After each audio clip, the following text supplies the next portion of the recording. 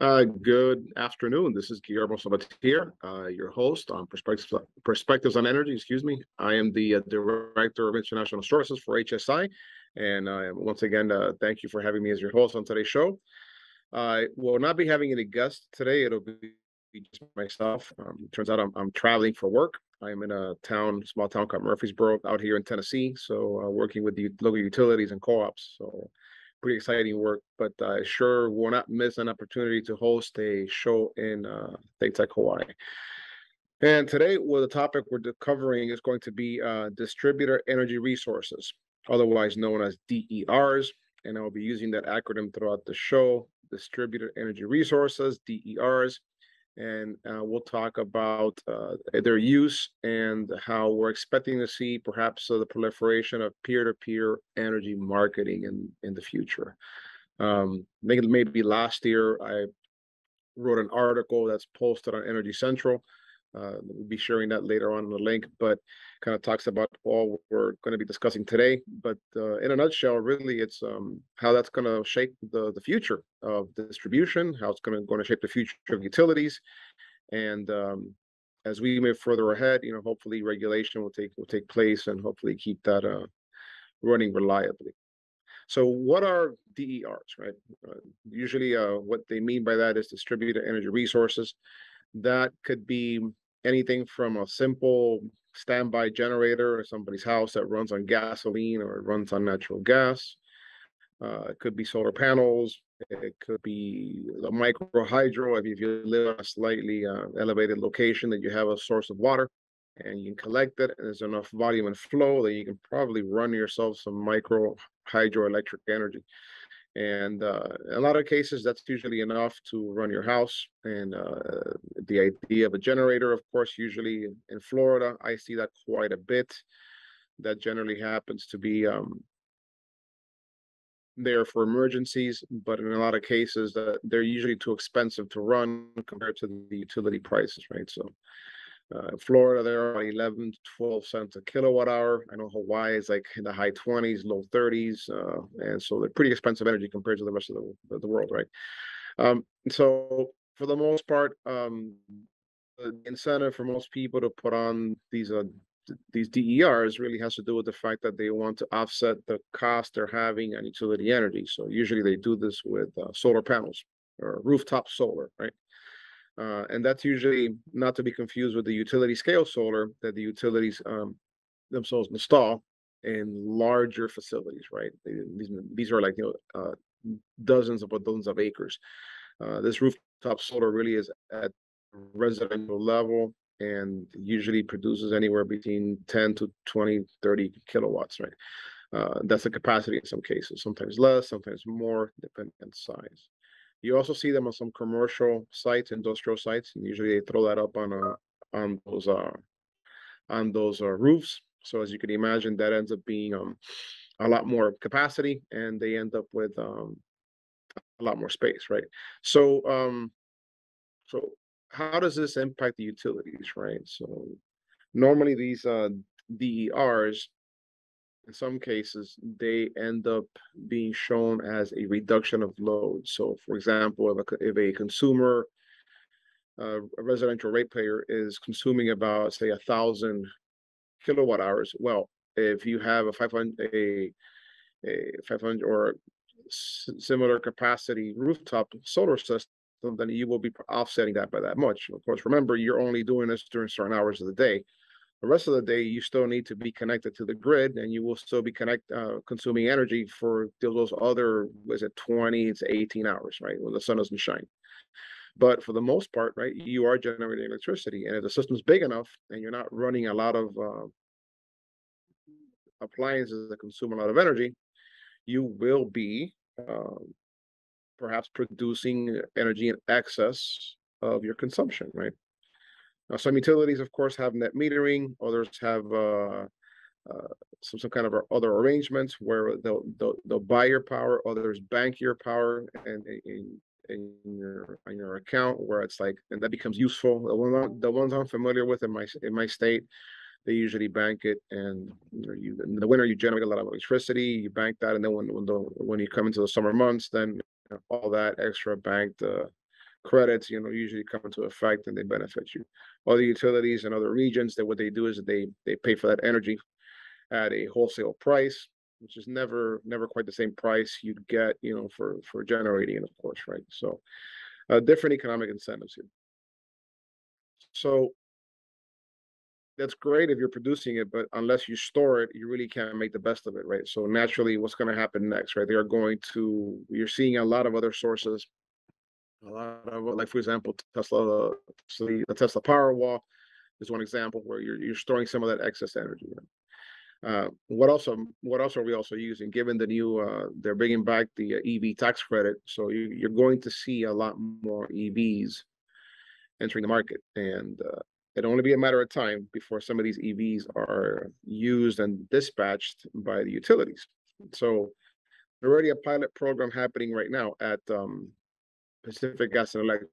So part of that is these microgrids and DERs and how they will impact the system, right? So what's happening there is they're going to be using that as a virtual power plant. And they're being aggregated by an aggregator. So what's an aggregator? Well, as authored by FERC Order 2222, was the Federal Energy Regulatory Commission, they authorized third parties to aggregate all of these energy sources into one virtual power plant that they will inject somewhere into the system, right? Normally, they'll be doing this at the distribution operating bus, since most of these DERs are being sourced at the customer rooftop solar and along their energy storage, whether it'll be batteries or it'll be an EV used in conjunction with the actual solar rooftop solar source. So ultimately, these will no longer be consumers; they'll also be producers of power, and which are known as prosumers. So in this regard, right, it's only a matter of time before they are able to buy and sell power from their neighbors. Either they sell power to the neighbors, sell power to the system, or sell power out into a third-party application, which that's already headed this way. And it'll be interesting to see how that impacts reliability, how that impacts support, and how that impacts cybersecurity. So these different aspects we're discussing. Now, when it comes to the utilities, right, the ones that get ahead of this and actually stay in control of this whole process by incentives, whether it's incentivizing it through laws and mandates, or incentivizing it through participation, meaning that they control the economic benefit of them, they stand a better chance of actually implementing these systems and leveraging them to the advantage of the utility, while at the same time rewarding customers that actually operate them reliably. Right? What's a good example of this? Well, a power plant, say a utility needs 400 megawatts, and usually they installing a solar site is not feasible. It can't be dispatchable as easily, and a lot of those usually need to operate during the peak anyway. Putting together a conventional power plant that usually burns natural gas and is dispatchable, usually not feasible unless it's normally what they go as a solution. However, in some places it's becoming increasingly difficult to site this, get it permitted, get it installed, and it takes years to deploy. The benefit for a utility at this point is when they incentivize this as a resource, they also allow themselves the ability to be able to dispatch this as a generation resource. So instead of building one facility that can generate 400 megawatts, they will use their customer base, who is already producing electricity and storing it and sending it back to the grid. They'll give them an incentive to go ahead and sell their power to the grid rather than using or storing it.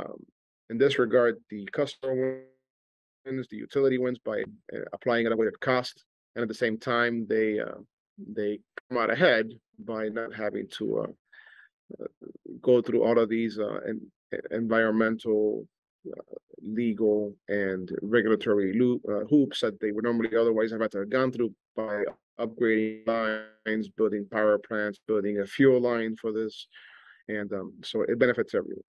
Now, when a customer is not really selling power to the grid or consuming it, they'll normally be storing it, right, in this regard. And now, mind you, they're using all this during the day when there isn't any, there's enough sunlight, right? in an environment where there's not a lot of air conditioning requirements and it's a lot cooler, then they can probably pull this off. But in a hotter day, it will be mostly unlikely. But let's say they can. Well, now they have and they build a large enough array to collect all that solar energy, or they have a pretty adequate storage capacity with batteries. Now, or say, for example, they're using their electric vehicle that's storing energy at home, that can be dispatched. And now they can decide to, once their car's fully charged, they can go ahead and sell power to one of their neighbors. So right now, there's about 14 different party companies that are and organizations that are working and competing towards coming up with a common protocol to be able to manage this. So far, there's a few. There's one company that definitely dominates the wholesale energy markets by putting the software that manages all that at the utility scale level, and they dominate across the nation and internationally, and they are the ones most likely to probably get ahead on this. They are finally getting into the hardware market by actually building smart meters. So, and along with the smart meters, all the equipment and infrastructure that will manage and govern all of these devices for these prosumers. So, what does this all mean? Ultimately, you'll see the possibility of using something as simple as an app to be able to, or that kind of mobile platform that will connect with your devices, and they will of course be able to buy and sell energy from their neighbors, even on the same secondary bus, which means these are your next door neighbors. So it can get that granular where you'll be able to buy and sell power to these neighbors. So if a customer has a large system that is pretty efficient compared to other competitors, well, you'll be able to sell that to different neighbors. And then these neighbors will probably buy power from others. So it'll be interesting to see how that happens. So there's a couple of concerns with that. Namely, it's the reliability aspect. A lot of these distribution circuits were only designed to have power flow in one direction. So when you're introducing power flow or current flow going the opposite direction, it's going to affect a lot of the dynamics, right? And a lot of the protection systems that are in place. So that may need to have a little bit of change when it comes to understanding where they're at. The other issue too is being able to resist a cyber attack. If this is a platform that becomes one or two platforms become the dominating provider for this particular service, if it's one or two platforms, one of those becomes compromised in a cyber attack, then you can imagine the type of damage they could do, not just to customers' identities, but really the grid. They could easily pretty much disable or black out the grid. So that could be a considerable challenge when it comes to maintaining security in that regard when it comes to against a cyber attack. Yeah, so that is something else that keeps me up at night anyway. And of course, the final challenge really comes from the point of regulations, right? So when you think about how that is regulated, right now the FERC, which is Federal Energy Regulatory Commission, and then NERC, the North American Electric Reliability Corporation, they generally apply standards and regulation on the utility industry, right? Whether it's generators, vertically integrated utilities, transmission operators, even the distribution, well, to a certain degree, an aspect of those serving entities, which are distributions, right? But this is going to impact the distribution side. So it's a side that NERC really doesn't govern very much, and it's going to have to require a lot more oversight from FERC and from the Department of Energy.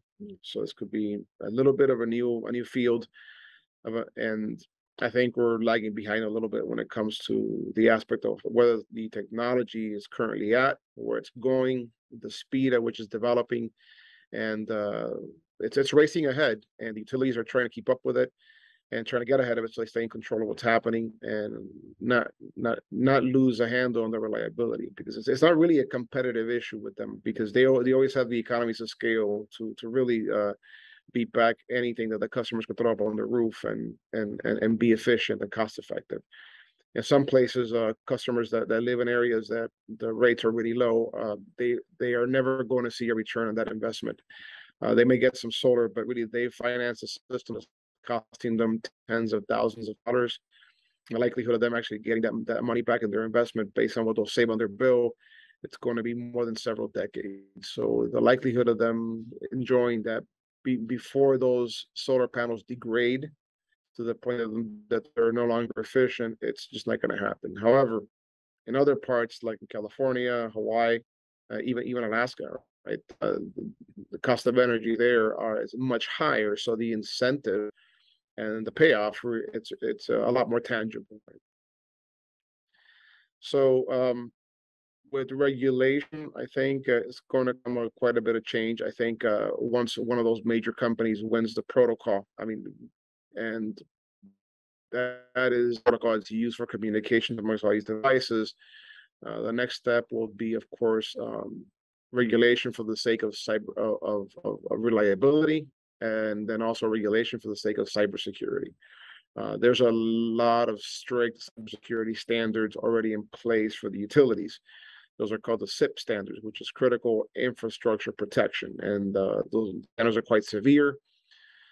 A violation of one of those, a severe violation of one of those NERC standards is usually can be upwards of $1 million per infraction per day. So that can add up pretty quickly. But given that distribution is going to be a much larger, widespread area, it's going to be interesting how that is applied. In my opinion, though, and I'm just one man with one opinion. I think it's going to be interesting to see how markets will play out against regulation, especially in these like decentralized markets and then a decentralized control, really. So ultimately, it'll have to be a lot of automation taking place with a lot of these distributed energy resources, right? DERs. So the other interesting factor or aspect of this is as things become more and more affordable, you're going to see a whole lot more solar panels thrown up on roofs. The inverters that go along with them, the equipment to control them, they're the way they tie to the utility service, so meaning that they're going to be synchronized. So these inverters are going to be a lot smarter. And then there's going to be protection, for example, during the event of an outage. It won't allow these resources to be tied to the grid in order to protect the utility and utility personnel, right? Especially when they're operating or working on restoration. The other challenges, of course, is that any of these devices they are going to create the output of any of the solar panels and batteries, of course, is DC, direct current. These inverter devices, of course, have to convert all that to AC, create a nice clean signal at 60 hertz if it's the US, and then, of course, synchronize and tie to the utility. One of the requirements they have already at utility scale is to be able to ride through a fault or ride through a disturbance. So at the utility scale, they already have those requirements, but they don't have quite the same requirements yet. I mean, for distribution, usually distribution, if there's a fault, the lines basically be de-energized and re-energized as the fault clears. And in some cases, it isn't de-energized for a long time because there's either line damage or there's some kind of vegetation on the line or somebody drove into a pole. That's usually what you see in distribution circuits. So a lot of that is things to be considered, right? So not as complicated or as critical as a transmission level circuit, but as you have enough of these systems out there in place, they will play a significant role if there is an aggregate response to a disturbance, right? So as we march forward, right, one of the things that I think will be interesting is, of course, us as the public and as the consumers and also utility customers, right? It is to get a lot better acquainted and better educated with these systems.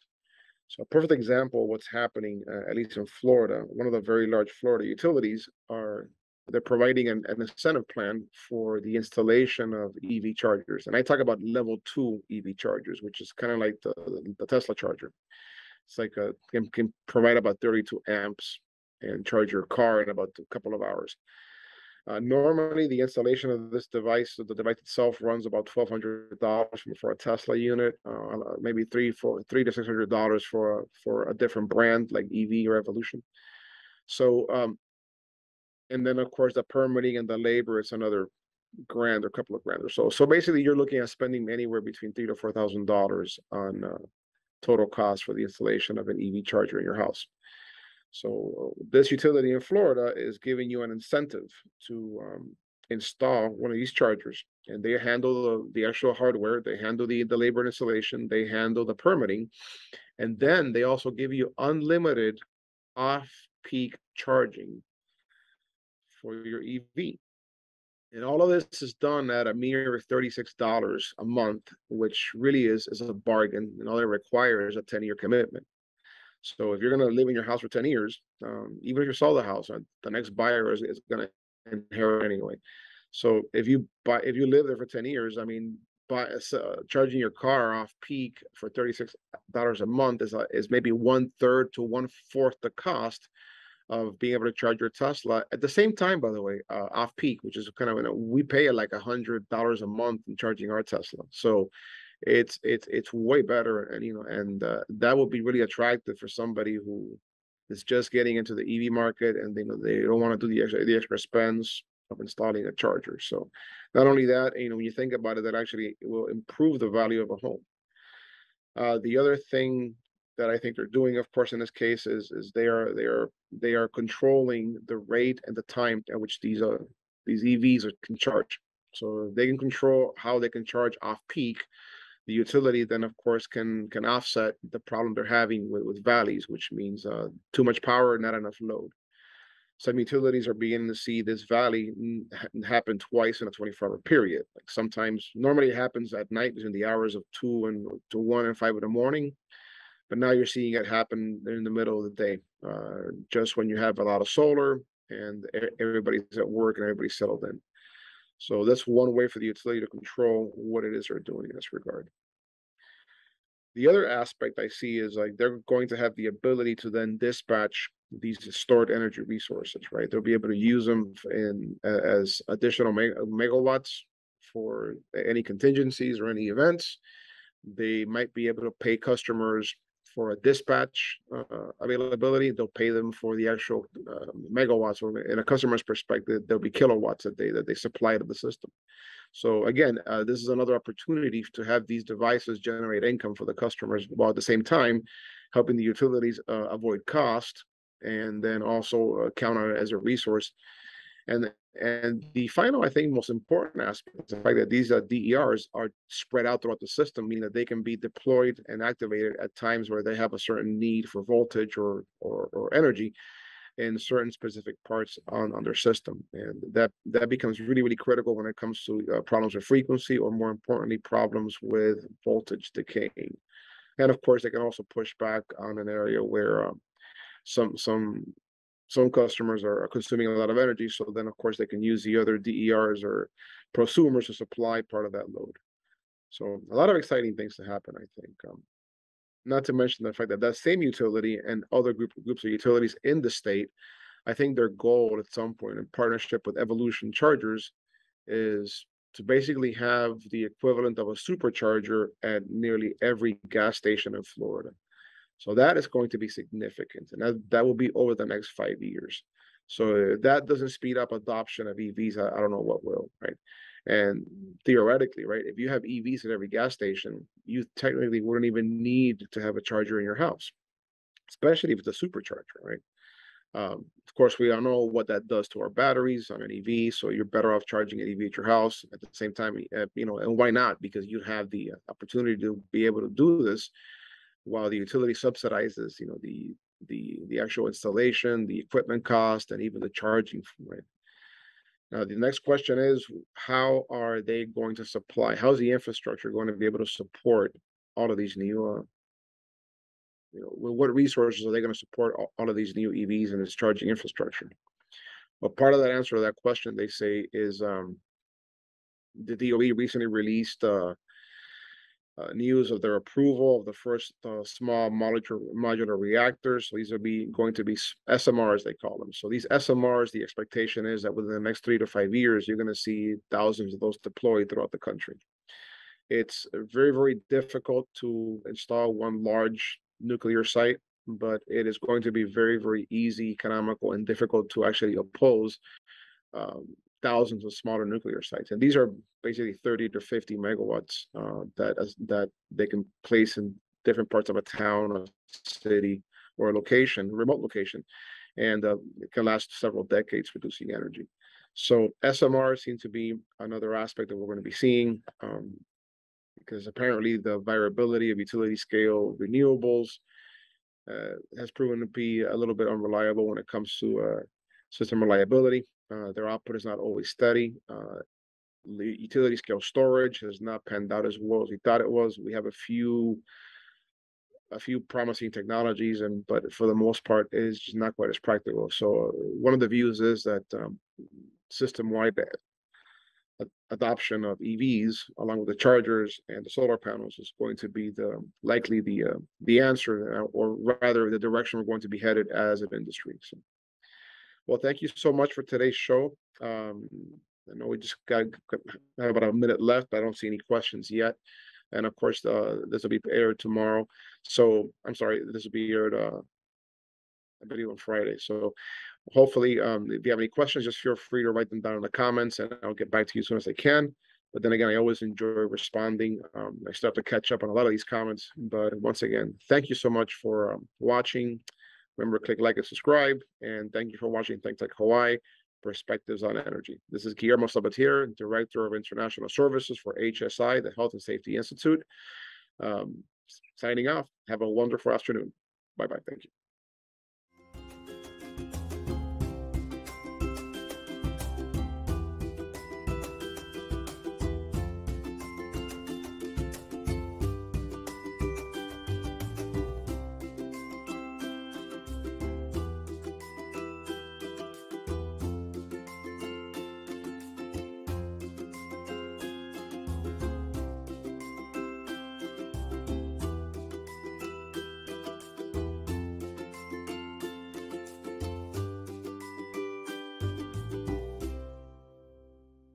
Thank you so much for watching ThinkTech Hawaii. If you like what we do, please like us and click the subscribe button on YouTube and the follow button on Vimeo. You can also follow us on Facebook, Instagram, Twitter, and LinkedIn, and donate to us at thinktechhawaii.com. Mahalo.